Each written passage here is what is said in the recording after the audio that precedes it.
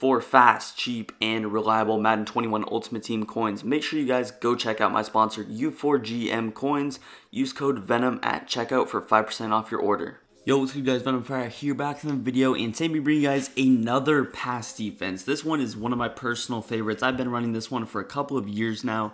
It's going to come to us out of the nickel normal formation. The player running is going to be Corner Blitz 3. Now, this play looks a little bit weird. Corner blitzes have never really been good in Madden, but we're going to do a couple of adjustments to kind of flip the script on the play. So, nickel normal.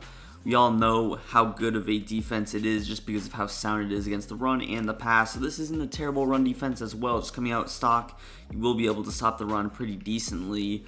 Obviously, nickel normal, you want some safeties at linebacker. I've already gone ahead, subbed them in right there just to get you more speed. You really won't be manning those players up in this video, but again, more speed, better zone coverage, things like that.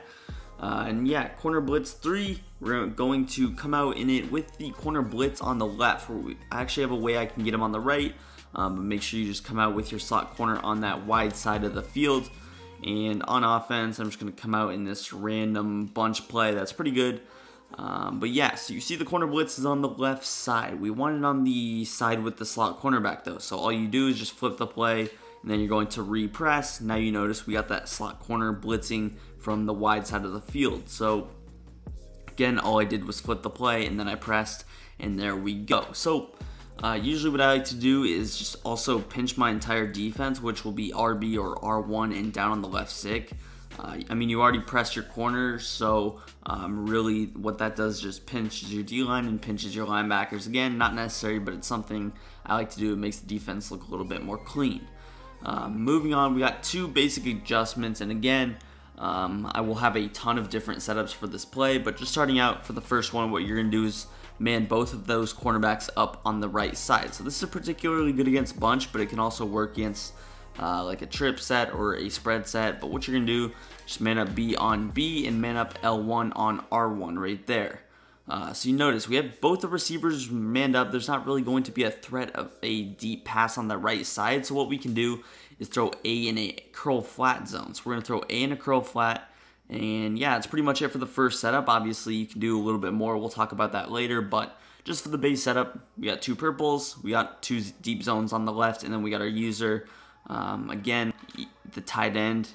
Really what you're watching for here is maybe a tight end route over the middle of the field. You're also watching Evans on that side. But yeah, pretty good base setup. Usually what I would do is just shade over the top again, so we get that seam flat to turn into a cloud or a curl flat. But yeah, for the base play, we will just go ahead, snap the ball right there, sort of work around here. User defending everything. You see pretty good coverage down the field. So again, really the weakness would be that deep side on the right, but since you're manning people up, it's not as much of a weakness anymore. Moving on, I'll just show that setup again here. What you're going to do, just flip the play, then you will press, and then you can just pinch your defense. If you want to, you don't have to press separately, but sometimes I've noticed that that corner will actually travel to the other side of the field. So again, be a little bit careful about that. Moving on, you're just going to man up those two players on the furthest wideouts. Again, it's from the slot. It's going to be difficult for that, someone, even Chris Godwin, it would be difficult for him to get open on an inside third right here, especially if this player has like good speed or whatever. But yeah, so really the only threat, Gronkowski's not a threat. That deep or that outside receiver on the right is the biggest threat. So again, what you're going to do is put A here in a curl flat. Double tap Y, press A, and push that left stick to the right side, puts them in a curl flat. And yeah, it's the base setup. I know it's a little bit complicated. This video will be a little bit more advanced, I will say. But to play zone coverage this year, you got to get a little bit more advanced, I will say. Stock cover 3 is obviously not as good as it was in years past. But you see, the reason that nickel normal is very good is because of the block sheds. So we're getting very quick block sheds, and you see able to defend the middle of the field pretty dang good. We'll move on to just another base setup here. And this one, you're actually not going to flip your defense. You're going to leave your slot corner or the blitzing corner on that one cornerback side, not the one with two. So you see here we got two corners. We want this for this setup. You're going to have the blitzing corner on just by himself. So again, basically I would press. I've already clicked onto those cornerbacks just to show you so they actually won't press, but I would just pinch my defense.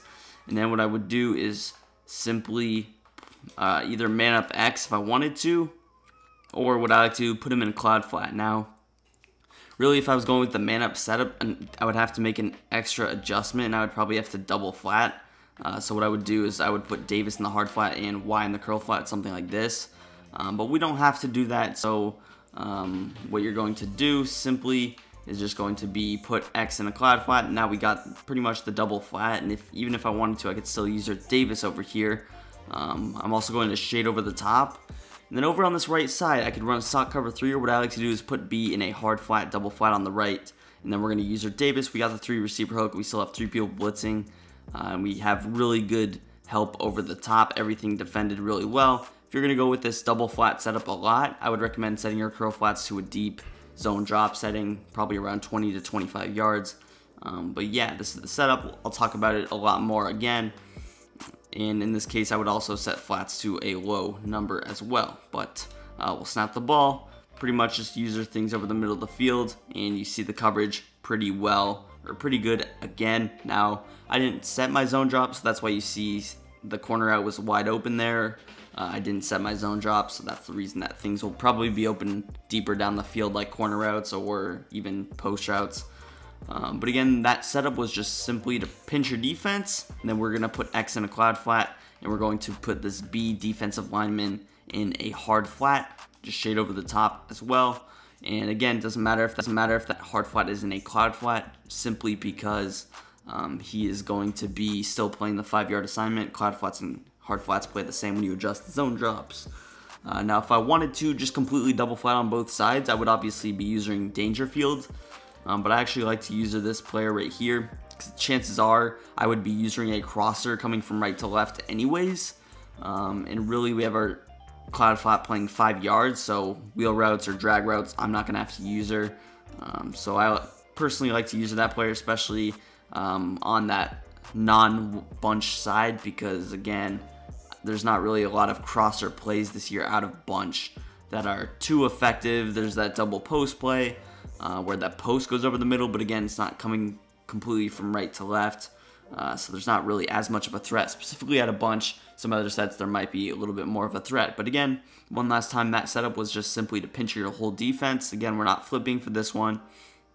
We're going to put X in a cloud flat. We're going to put this B D lineman in a hard flat, and then we're just going to shade over the top. Again, I like to use the curl flat over here. Personal preference, you can do really whatever you want. And look at the coverage, really good down the field. You see nothing really opened, and obviously if we were to set our zone drops, the corner out, the flats on the right would be completely covered. So again, that was that setup. Moving on, we will go with another flip setup. You're gonna again flip your defense, and then you can go ahead and pinch your whole defense as well. So I just flipped, I pinched my defense. This guy will usually come in. Sometimes you have to manually move him in. But again, with this setup, what I like to do is just shade over the top, man up B on B. And in this case, what I'm going to do is put B in a hard flat, this D lineman. So again, pretty much, it's pretty similar to the other setup we had. But again, it's a little bit different. We got some more man up protection over there. Again, really what your responsibility is going to be defending drags on this left side of the field. If I want to eliminate that, I can throw this linebacker in a hard flat and then just use anything deep coming from right to left, and I don't have to worry about B because he's manned up. I really have to worry about just the slot cornerback, maybe the tight end, and I'm watching curl routes, certain things like that. But again, you see, look at X, the outside third does a really good job of following those routes, which is why I like to leave it on that left side. You notice, especially pressed, he's defending that post route very well. Again, that setup was to flip your defense, then you pinch, and then what we're doing is just manning up that blitzing cornerback on the outside wide receiver, and then we are putting that, again, the D lineman in a hard flat. If you don't know how to do that, you just double tap D-pad to the left, press that B button, and push the left stick to the left side. That gets them the hard flat. Again, you can shade over the top, get rid of those seam flats, and there you are, good to go. The only other adjustment I would do is probably throw Davis here in a hard flat. I could also use Davis as well, if I wanted to, and I would just manually defend the drag. He's actually manned up. We don't have to worry about him. Then I can go back up the field. And yeah, it's again one of my favorite setups. Show it one more time. Just give you guys 3 complete setups. Talk about them a lot. And really, this is definitely my favorite way to run the play. I might throw in a little bonus setup at the end. I'm not sure. But again, you're going to flip. You're going to press. You're going to pinch your defense. And then what you do, man up B on B. Put that D lineman in a hard flat. And I know this is a lot of adjustments, so even if you get quick snapped like right here, you would be able to shade over the top, and you would be able to manually use the flats over there.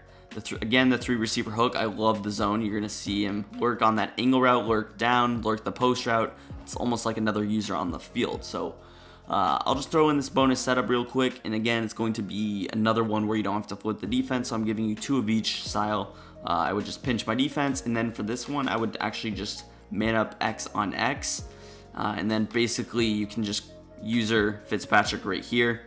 Again, really you have to pay attention if B is on a deep route, because you can get beat down the field if this happens.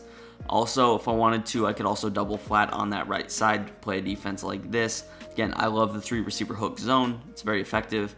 But yeah, you're just turning that blitzing cornerback into a man up assignment, and then you are it's a very relatively simple setup, but again, you see pretty much everything is defended, nothing open. I'll show that one more time. Just press. You're going to actually just pinch your defense, man up X on X, and then you're just going to put B in a hard flat and shade over the top. If you want a little bit of a quicker setup, a little bit more of a beginner style of setup, that is what I would recommend. You see where they throw it, and we don't get the pick, but really good coverage on the field.